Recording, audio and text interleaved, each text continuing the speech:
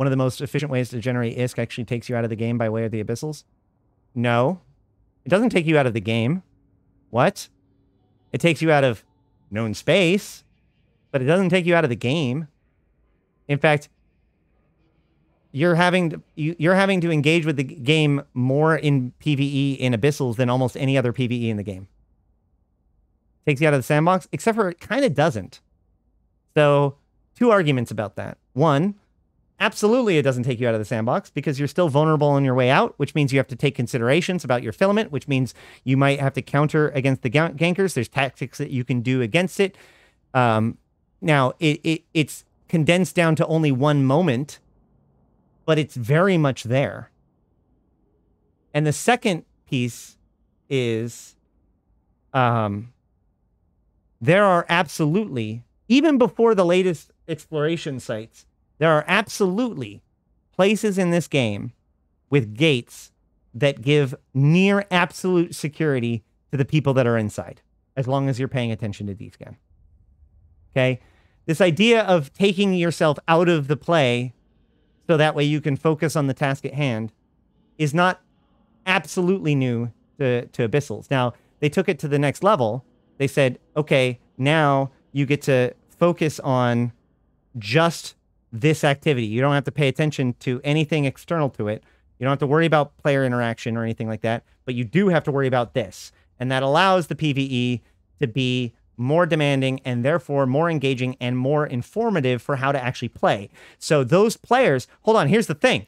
Those guys who start doing Abyss, you know what they end up doing almost 9 times out of 10? They end up going into PvP. Why? Because they now have a sense of mastery. If they end up doing level 4 missions and shit, the one thing that they know is that they are now able to make money, but they have no idea how to fucking play this game. They don't know how to fly their ship, and they have no confidence in actually getting, doing anything else besides that. See also ratting and being in large fleets. These pilots, deep down inside, know that they have no idea what they're doing, but they don't know how to fix it. And they don't think they can. There's very, very little feedback in this game, and therefore there's very little acclamation or sense of the gaining of mastery, the gaining of confidence, the feeling that now is the time that I can go compete with people. Now I can go fight in faction warfare and other places.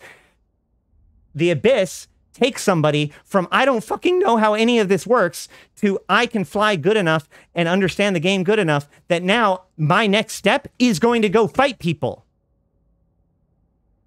So yeah, the Abyss gets people in the game.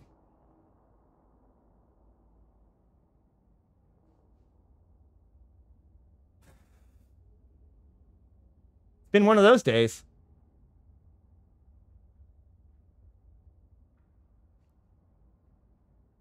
Abyss has some issues at this point, but that's because, they're, as I said earlier, they're good, but like, you only get away with that for so long.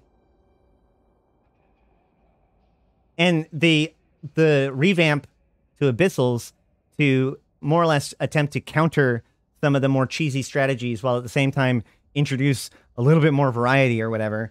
That ain't it. First of all, people universally didn't seem to like it much. I don't know of anybody that says, actually, after the fact, I think that it was really good that they made those changes to Abyssals. But more importantly, they spent all that time in Invasions Chapter 1 and 2, and then they're more or less not relevant to the game anymore in a way that you can run them organized anymore. So it almost feels like they spent 2 years of PvE development and then threw it in the trash.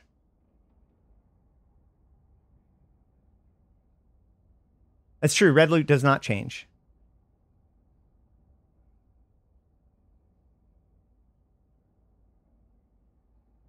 So you can overwhelm Abyss. You can go very simply. But A, that can be very expensive. B, it actually is risky because you can always DC and have other things go wrong and then lose that very expensive thing. But more importantly, C, going for more efficient methods, cheaper equipment, smaller equipment, not only is it more exciting, it's more ISK efficient overall, and you become better, right? if you can just brain dead your way through the abyss, if you all you're doing is just, you know, go into the cache to the gate, or, you know, from the entrance to the cache to the gate, killing everything on the way with your drones and your Gila, you're, in my opinion, you're doing it wrong. Like, even when I'm in a Gila, when I jump in every single room, I analyze where all of the different, you know, what enemies there are, and then also the layout of the room, what towers are there, and what extractors are there. Because I want to figure out how many extractors can I get and collect before I'm done fighting all those people. Because I don't want to waste any time getting extractors. But at the same time, if I could pull some extractors while I'm fighting, then that's just free money. That means that every single abyss has at least one moment of active brain time throughout it. Okay? So yes, you can cheat yourself out of it. Right? You can bot it. You can do it the easy way. You know what? You can also train for football by paying somebody else to run your exercises for you. Will it make you better at football? No, but it gets the exercises done. You're cheating yourself, man. It's like listening to music to practice your scales. Like, just fucking play the game.